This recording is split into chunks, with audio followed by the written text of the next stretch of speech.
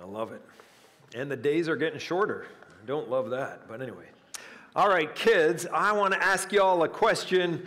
Do you remember the first time, because it's a family service and we're trying to keep the kids interested. Actually, I'm trying to keep everyone interested, so we'll see what happens. But do you remember the first time you went to stay over at a friend's house, spend the night at a friend's house? In fact, everybody, you can think back, maybe this was true. You probably had a bunch of fun because everything was new. And you might have had a little bit of homesickness because everything was new.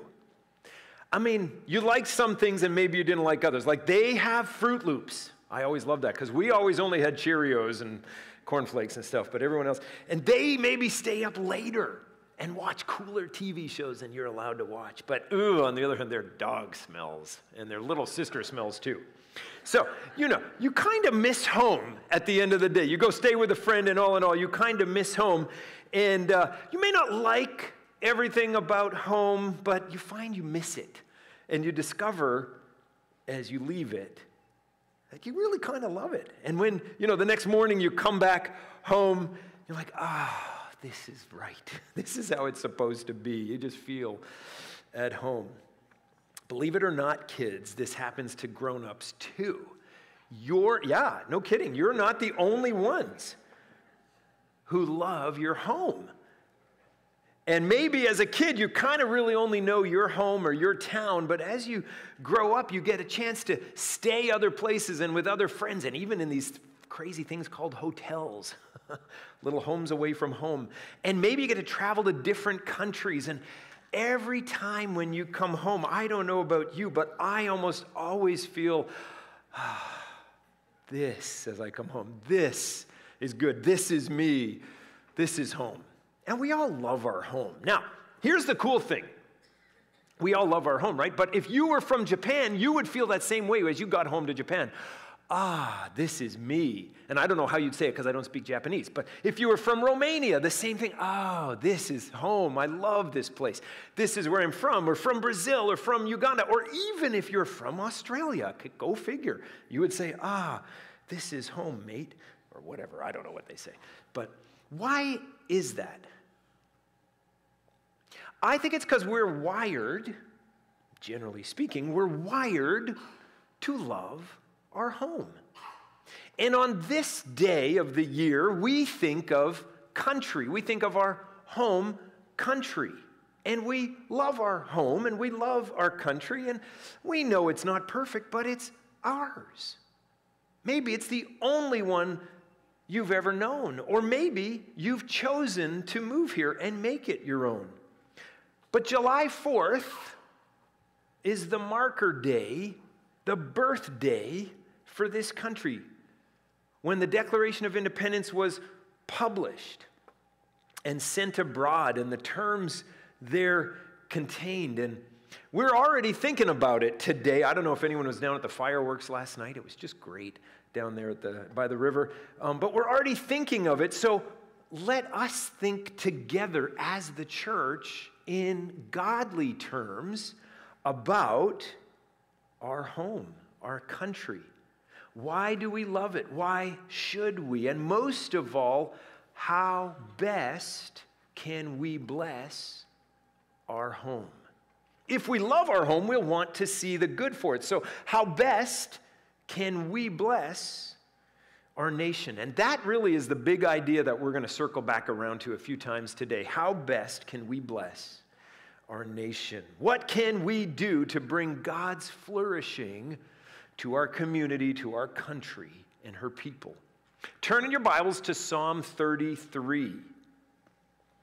As we think about what it is as believers in Christ that we can do to love our country for its good. In other words, how best can we bless our nation? Psalm 33, I'm just going to start us in one verse and then we'll go out from there. We won't look at the whole psalm, but here it is. Verse 12 says this: "Blessed is the nation whose God is the Lord.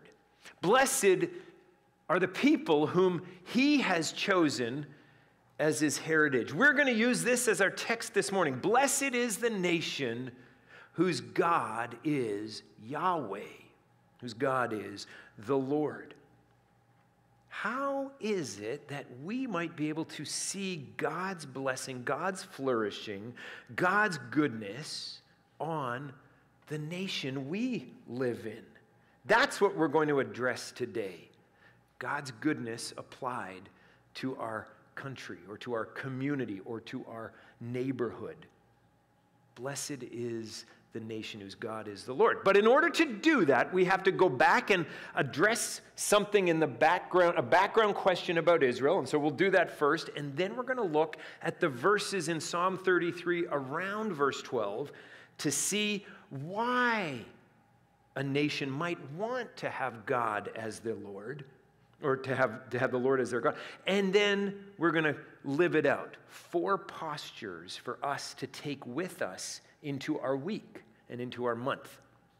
So that's what we're looking at. We're going to address a background question, see from Psalm 33 why God as the God is the way for a country, and then 4 postures for us to live out. The background question is this. And so if you're visiting today, we're going through the book of Psalms, and every once in a while we stop to do a little spade work, a little digging, to understand how we as the church today can make proper interpretations. And so today, when we read Israel's patriotic texts, ancient Israel, the patriotic texts like this one, we've got to remember something and then translate something. So we've got to remember that ancient Israel has a national identity and a spiritual identity, and they're one and the same. They are an earthly kingdom with a king and taxes and public works departments, just like where we live, and security concerns. And also, ancient Israel in the Old Testament is God's chosen people, the redeemed, to bless the rest of the world. So there's a geopolitical nation state, and there's a spiritual people. And that's what's going on in ancient Israel. So when we read the Psalms, and the Psalms sing of their great love for country, for them, they're singing it on 2 levels. The national level, it's my country, it's my home, and I love it. And the spiritual level, Jerusalem is God's dwelling place where God brings forgiveness on this earth. And it's ours. So we sing it as a spiritual people. That's for them. They're reading it on the national and the spiritual. For us, we're not part of ancient Israel. God is not working through nations. But what is he working through? The church. So we have a spiritual identity as the chosen people of God, the redeemed, but that's different than our national identity. See, we don't say today that the church has a national identity. All Christians are in nation A, or all people in nation B are Christians. We don't say that because it's not true. We have a spiritual identity as a people of God, but each Christian around the world is going to have a different national identity. If we're from Mexico, we're going to sing of our love of country on what day? Cinco de Mayo. And if we're from France, we're going to sing of our love of country. If we're Christians in France, what day are we going to sing of it? Bastille Day, July 14th. And if we're from Canada, Canada Day on July 1st, with mosquitoes and maple syrup. And on.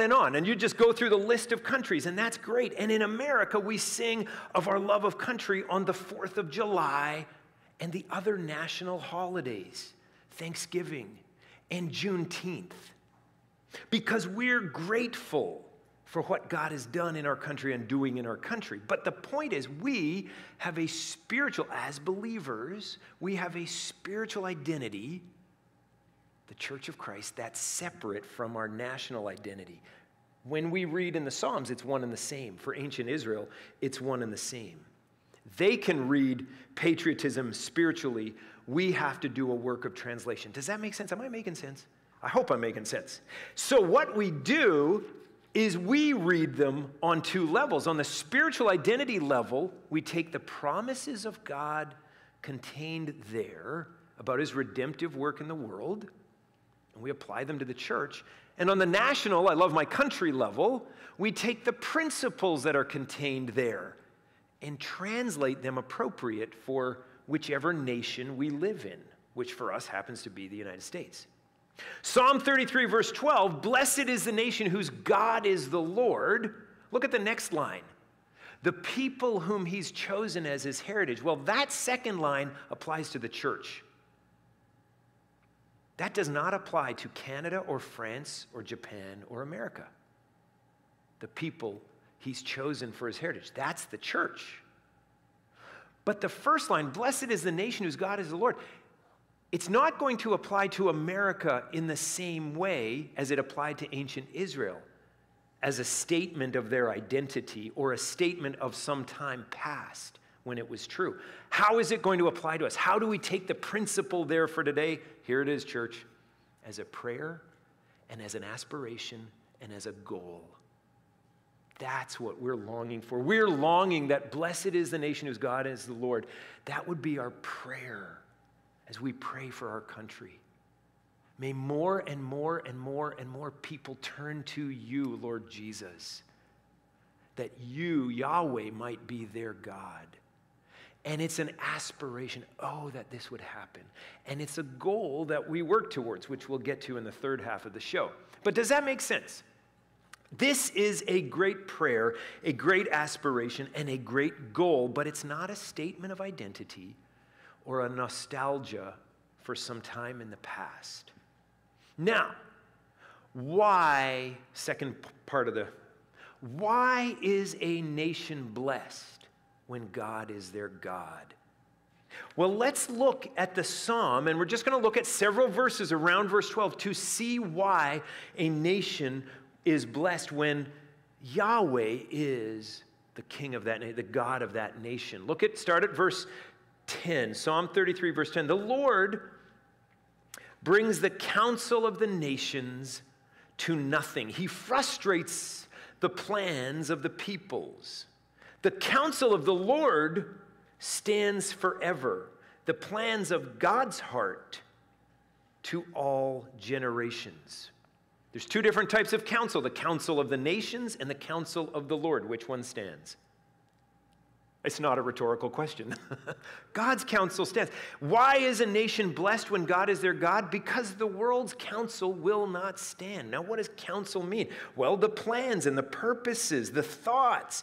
When a nation builds on the thoughts and reasonings of humanity, those never last. They always fail. They're shifting sand.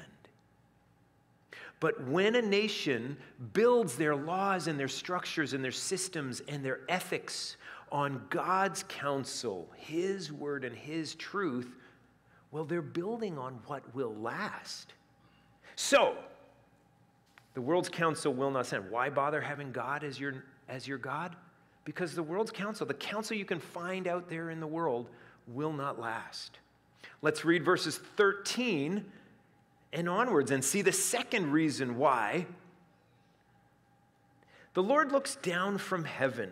He sees all. You know, we could stop right there. He sees all.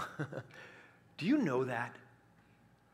Do you know that God sees all? You could just highlight that in your Bible or circle those three words. He sees all. The Lord looks down from heaven. He sees all the children of men. From where he sits enthroned, he looks out on all the inhabitants of the earth. He who fashions the heart of them all and observes all their deeds. All. You know what it is here? God sees all. He knows what's going on in your life and in my life, in your home and in my home, in your workplace and in my workplace. In fact, let's get personal for a minute and pretend it's not July 4th. That secret sin that you are carrying around with you, that you are hoping no one will know, God sees it. When you change the rules depending on who's in front of you, God sees that. When you click on that image that you know you shouldn't, God sees that. When you take a 90-minute lunch, but you're only allowed an hour, because no one will know. God knows. When you lie or fudge, we call it fudge, on the application, God sees that. And he sees politicians when they line their pockets and husbands when they leave their wives. And he sees teenagers actively disobeying their parents. And he sees spiritual leaders when they fleece the flock. God sees it all.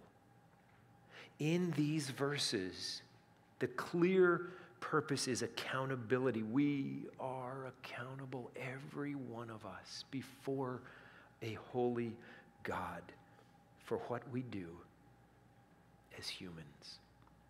All the inhabitants of the earth, he says. Romans 1 and 2 talks about God putting right and wrong in every human heart so that all may be accountable before him. God sees all. My friends, on this day, don't continue in sin. Don't continue with that secret that you hope no one will find out about. Don't continue with that little tiny growth on your character that you don't want to address. But it'll grow. This weed will grow and overtake the whole garden. No, God sees all. Don't continue in sin. Come clean before him. Turn back to him. He already knows it. You don't have to hide any longer. Say, Lord, forgive me. Lord, I need you. Lord, I'm wrong. And watch him bring forgiveness. Turn to him and he turns to you. You take that one step to him and he comes running with all of his love and mercy. Oh, when we think nationally, yes, God sees all, but don't forget the gospel. That he sent his son to meet us in our deepest, ugliest sin and bring us into the glory of his family and forgiveness and cleanness of conscience and life. Okay, so why is it that a country, a nation, or a community, or a people should have God as their Lord? Well, the world's counsel won't stand, but God's will. And God sees everything that's going on. So live under him. The next couple of verses tell us the next one, verses 16 and 17. The king, the government, the country, the king is not saved by his great army. A warrior is not delivered by his great strength. The war horse is a false hope for salvation, and by its great might, it cannot rescue. The world's power will not prevail. The war horse and the great warrior and the king with his army, none of them will ultimately prevail. The strength of one's military, the size of one's economy, the political leadership, the academic or cultural triumphs, all of them are fleeting. They all go away. They will not last. They will not win. They will not prevail. They'll fade. And we know it. But blessed is the nation whose God is the Lord, whose God brings whatever blessings there are, not my army and my economy and all that stuff. And then the last thing in verses 18 and 19, behold, the eye of the Lord, again, God sees, but now in a different way. Watch this. Behold, the eye of the Lord is on those who fear him, on those who hope in his steadfast love, that he may deliver their soul from death and keep them alive in the famine. Who does God watch out for here to save and deliver? Those who fear him. God sees in verses 18 and 19 those who hope in him. Why would a country, why would a state, why would a community, why would a family want the Lord to be their God? Because God is on the lookout. Yes, a few verses ago to hold accountable because he's righteous and holy. But yes, because he's gracious here, he's on the lookout for those who are tender and humble before him and willing to give to him everything. He knows how to deliver those who belong to him. And he'll guard us and guide us and deliver us. Now look, he's not going to deliver us from all hard things. He'll deliver us through all the hard things. He will walk with us and bring us more to be like Jesus. The Shadrach, Meshach, and Abednego, they went into the furnace. They didn't get a get-out-of-jail-free card. They had to keep trusting him. But God sees those who hope in him. God saves those who hope in him. God delivers. So blessed is the nation whose God is the Lord. What a prayer, what an aspiration. What a goal to have before us. And why is it blessed? Because the world's counsel will not stand and the world's power will not prevail.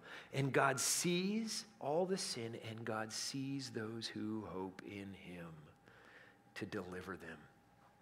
Thanks be to God. What a great framework as you think about your home. Blessed is the nation.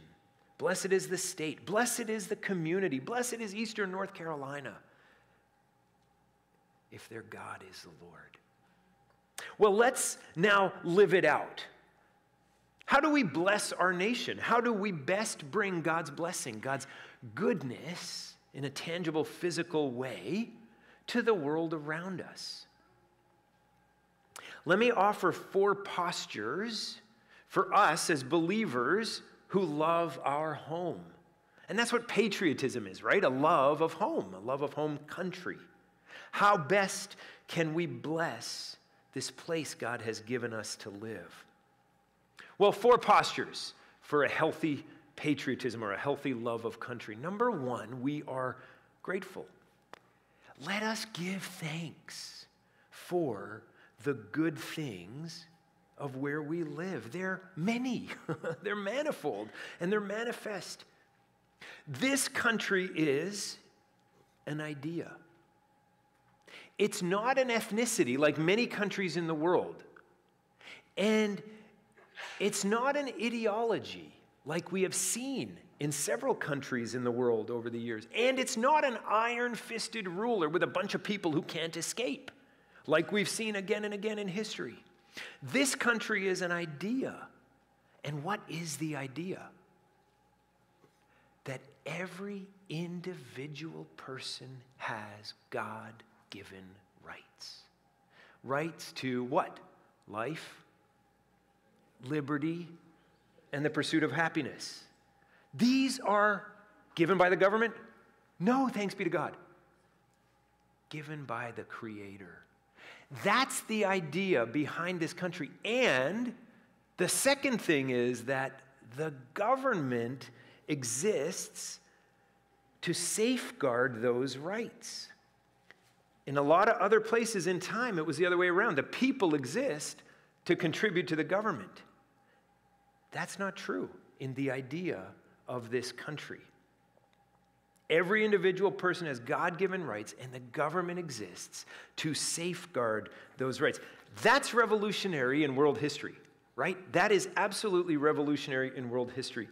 And that's something you can be grateful for, and you are, I'm sure, for living in a place where that is true.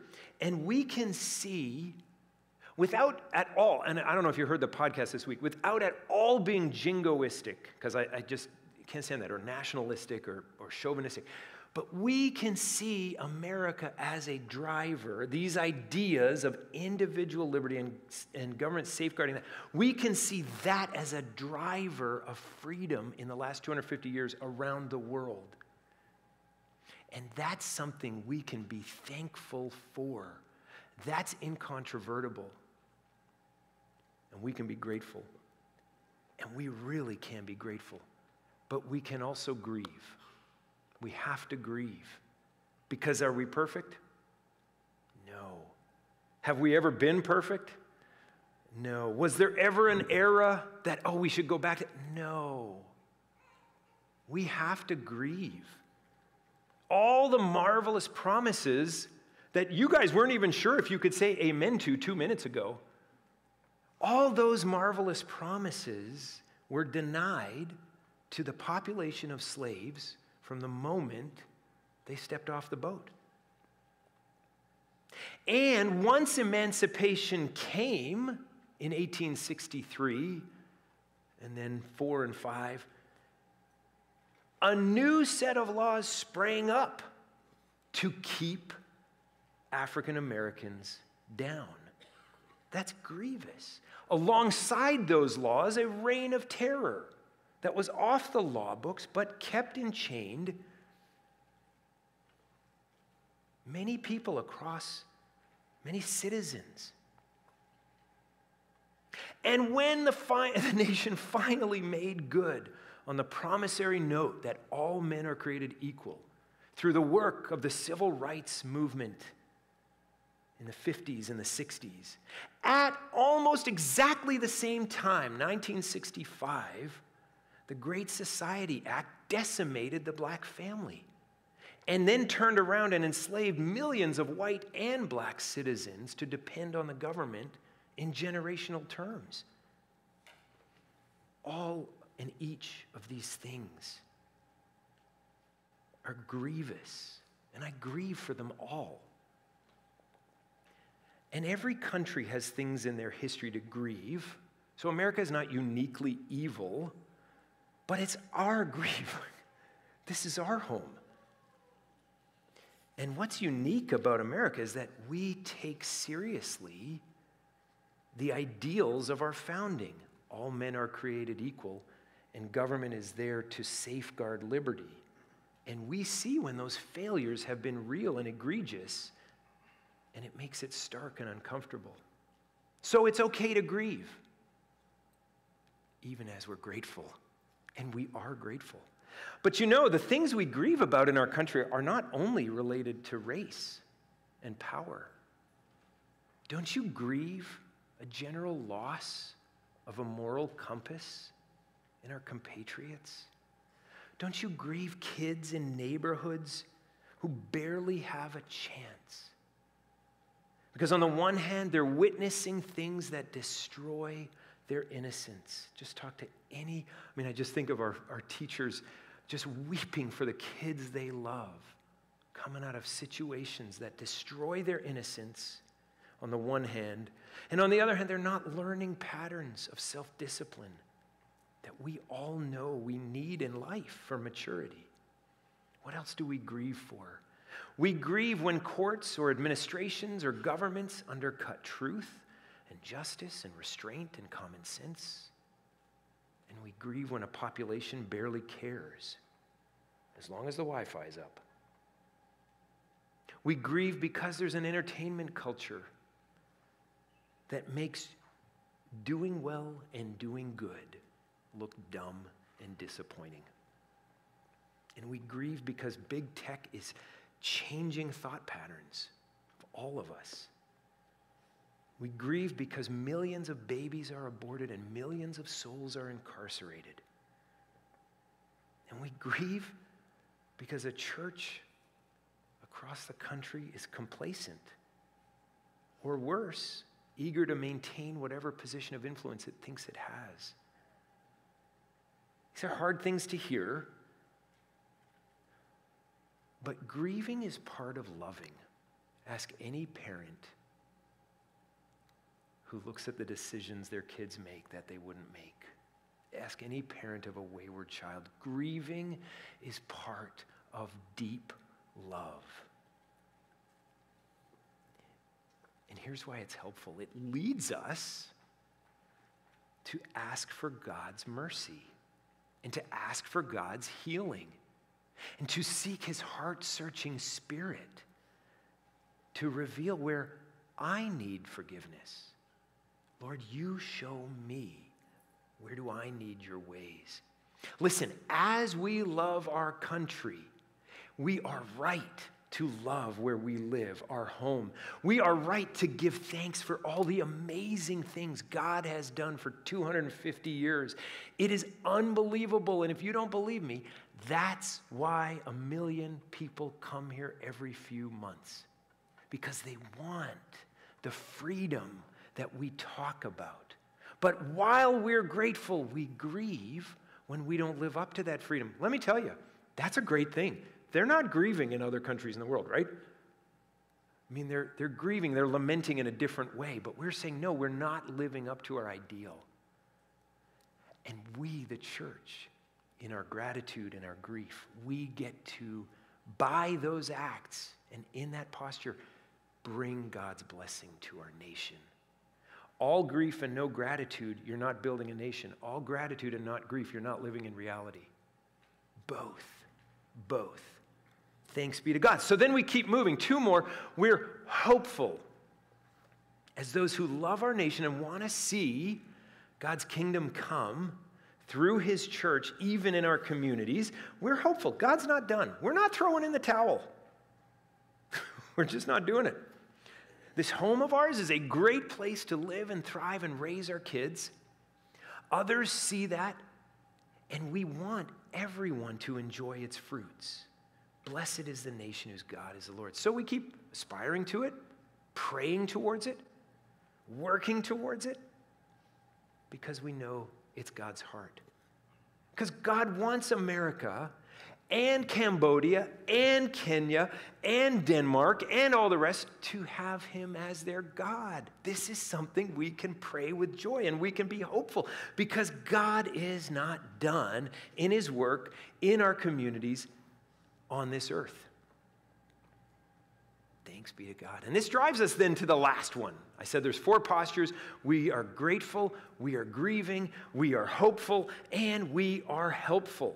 Amen. I tried to get 2 G's and 2 H's. Helpful. What does that mean? Helpful. We're involved. We're willing.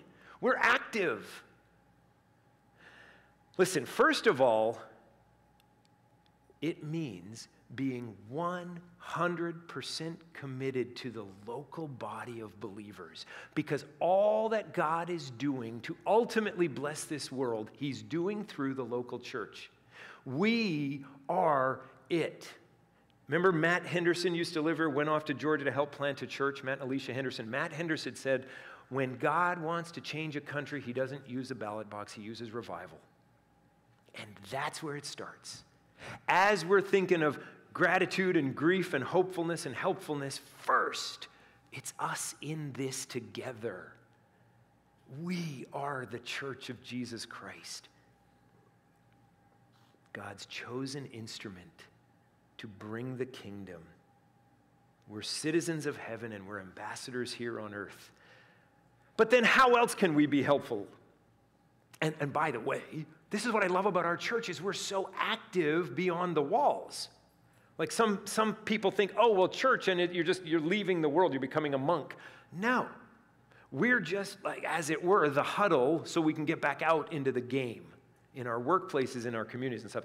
So how do we do that? When we think specifically then of love of our homeland, love of country, well, vote and vote informed.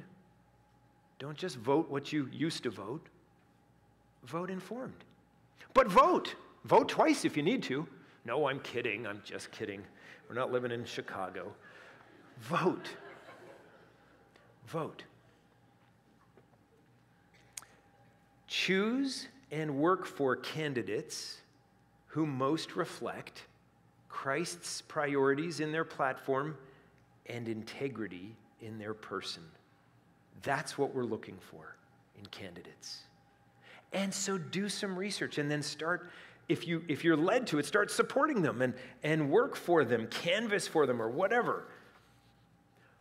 Run for office yourself. I mean, really, this is a fantastic thing. They're dying to do this in North Korea.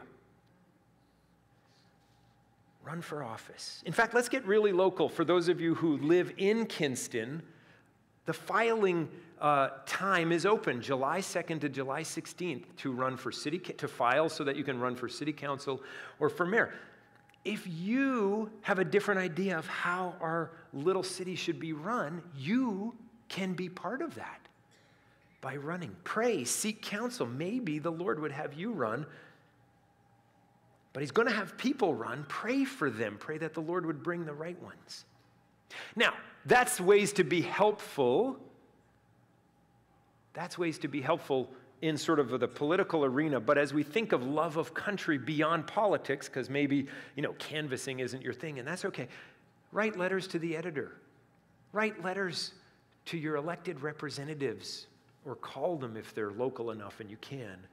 Let them know what you think on the issues. They want to hear from us. That's wonderful.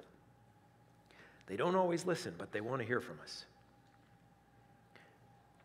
Be involved in schools. Be involved in schools, reading and tutoring, or after-school programs.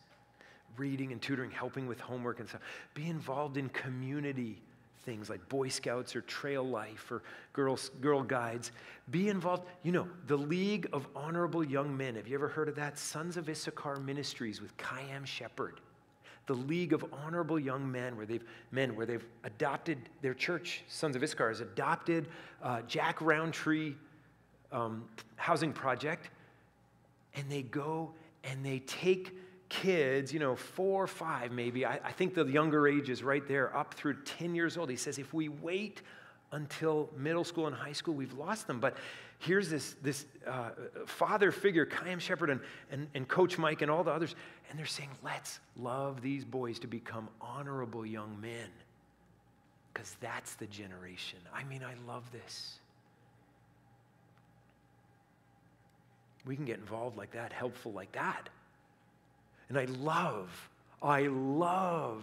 the number of teachers in the public system at Grace. I love that we have teachers called to love and teach and character formation with kids.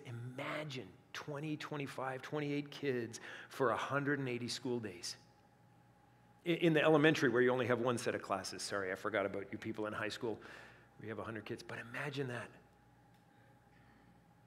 The reason I even like history today is because of a high school teacher. Teachers change lives. Thanks be to God that so many at Grace are called to teach. Patriots who are hopeful are patriots who are helpful. Folks who love their home. When we're hopeful, we then start doing it.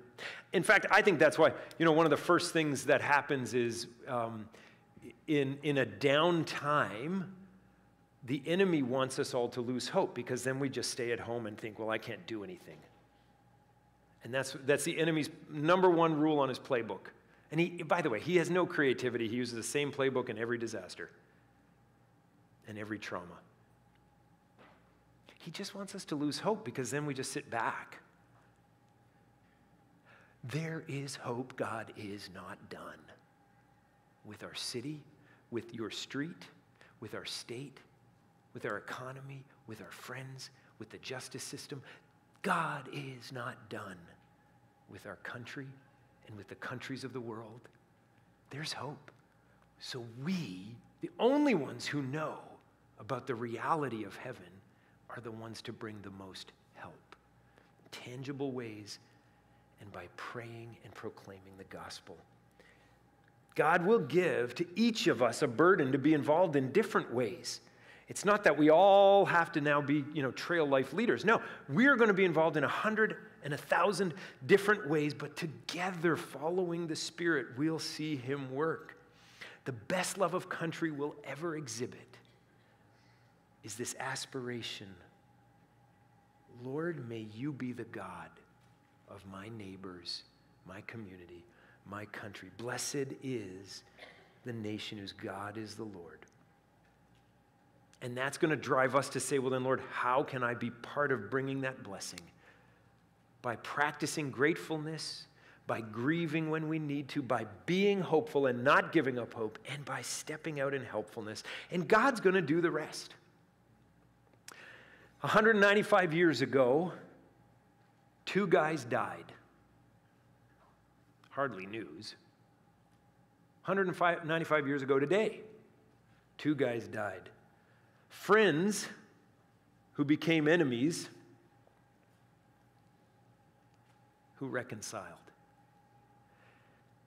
Thomas Jefferson and John Adams, the second and the third president, they both died on July 4th, 1826, the 50th anniversary of the signing of the Declaration of Independence.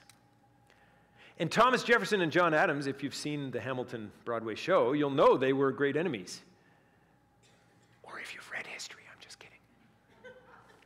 You'll know they worked together, and then they went through a long period of being against each other, or just not together. And it was Benjamin Rush, Dr. Benjamin Rush, that sort of reconciled them. It was the French Revolution, interestingly enough, that caused their falling out. So you can read that on another time. The last 14 years of their lives, they wrote letters back and forth from Monticello to Massachusetts, up in Boston area. I don't know that they ever saw each other again. I don't know the whole story, but they wrote letters, and we have 158 or 160 letters back and forth between these two founding fathers, reflecting back on all of their lives and their country and the problems around us and so on and so forth. And Thomas Jefferson famously, in one of the letters, I don't know exactly where, but he said, "You and I have lived in serious times." And that, I think, was true for them. And I think it's true for us. You and I are living in serious times. We're not where we were 3 years ago, 2 years ago. God is doing a work in our midst. He's loosening roots to bring us deeper into gratitude and grief and hopefulness and helpfulness, to call us to love our country in the way of the gospel, which is seeking His blessing, not seeking our strength. Because the counsel of men doesn't stand, and the power of men doesn't prevail. God does. He sees all, and He sees those who hope in Him to deliver them. So let us be those kind of people, as here we live in serious times. Let's pray together. Father, we ask that you would do this work in us. We're so thankful for your word that guides us and reveals to us your ways and your character and your purposes. And we're so thankful for your Spirit in us that builds us up and encourages us and gives us strength and empowers us. And so today we ask that you would help us, your people in eastern North Carolina, to be part of bringing your blessing to our community and our country. Let us not be on the sidelines or on the wrong side of what you're doing. Give us to be led by your Spirit for your glory, that Christ's kingdom might be built up. We thank you for hearing us and for answering in Jesus' name. Amen. And so, my brothers and sisters, we go out, I hope, to a great rest of the day and even a great tomorrow if you have it off. Spend time with family, give thanks, and grieve, but rejoice that God has called us to this day and this moment and this time, these serious times. And as we go, we don't go alone. We go with the love of God and the grace of the Lord Jesus Christ and the fellowship of the Holy Spirit now and forever. Amen? Amen. Go in peace.